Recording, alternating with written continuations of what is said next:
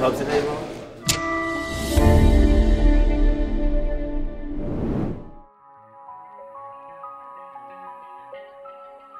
The first thing I'd say is I'm amazed at how intelligent these guys are, and it's nice to see that. And the other thing is the guys that don't have the experience in crossword puzzles, they're being brought along by the guys that do. And you know, they form little groups and work on it together. It's good to see that problem solving.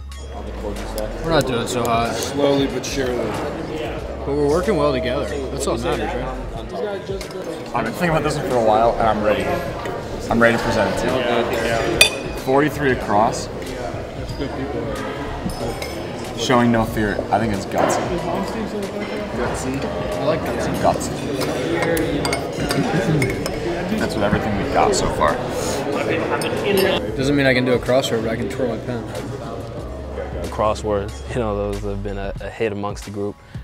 Forces everybody to kind of, okay, yo, what did you get for 20 down? What did you get for 33 across? Stuff like that, little things that kind of all build up and eventually pile out onto the field. So I think that's a big credit to Gregg and what he's tried to implement here amongst the group. I think off the field, guys have gotten to know each other more. The staff has gotten integrated with the players and really had some good moments.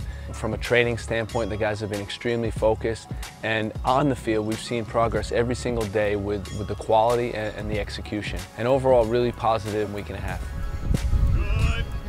On the field, it feels like, you know, of course, the first couple of days, everybody's getting used to each other, but that third and fourth day, it was like we were moving fluid. Everybody was getting back to their sharpness and playing that fluid football that I enjoy playing. Drive! Great ball, man. Time! Back on the game.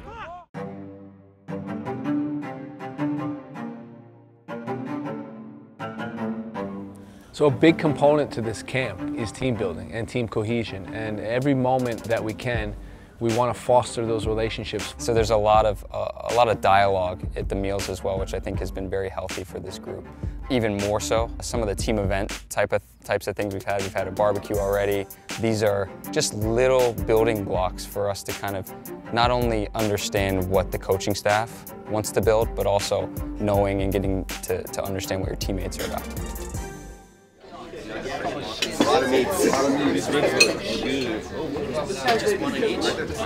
This rivals FC Dallas barbecue. That's saying a lot because FC Dallas's barbecues are top tier. This one was nice. We got a lot of good stuff. We got some pork seasoned ribs, some steak, some chicken. Yeah, I'll give you a tour. So we got some steak, mashed potatoes, some corn. Hidden underneath, we got some bean and cactus something. Chicken, chipotle ranch here, barbecue ribs, and a little veggie shish kebab. Pretty solid. The ribs. The ribs were unbelievable. They were unbelievable, let me tell you.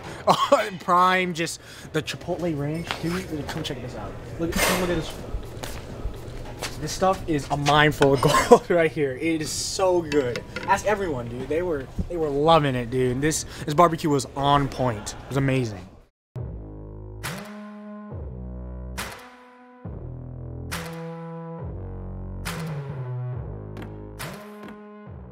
It starts with the dormitories. I mean, you're in now a very close-knit environment with other guys. Common rooms, tutor room.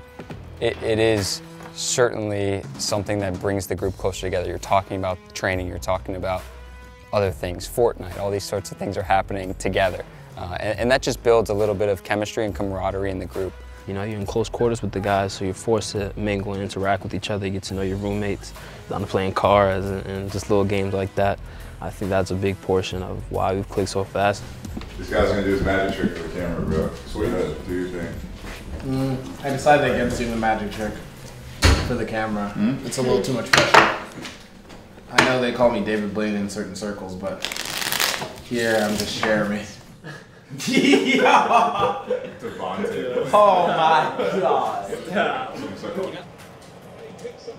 Oh my gosh, man. Oh no. No. No. Yeah! That's the way to grind it out, baby. 2-2. I've seen a hunger from the group, a hunger to learn, a hunger to understand what concepts are being thrown at us, a level of implementation and intelligence that I think is very, very encouraging. Because it's not easy to do what the coaches have kind of spelled out for us, and that's been incredible to see. Our body is positioned that they can't pass the ball in the middle. You know, Jeremy, you've been a good one to watch because in Portland, you've been told to show the guy one way.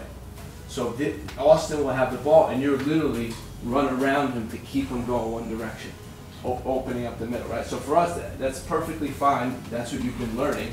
For us, we're going to say, okay, Austin has the ball. We're central on Austin. You're creating a shadow behind you that he can't pass the ball. And now your teammates know that. They can fill in space behind him. One thing I know is that when the game gets hectic and the odds are against you, the one thing you can rely on is the teammate next to you. And that's why the stronger the bond between the teammates, the more successful they can be on the field.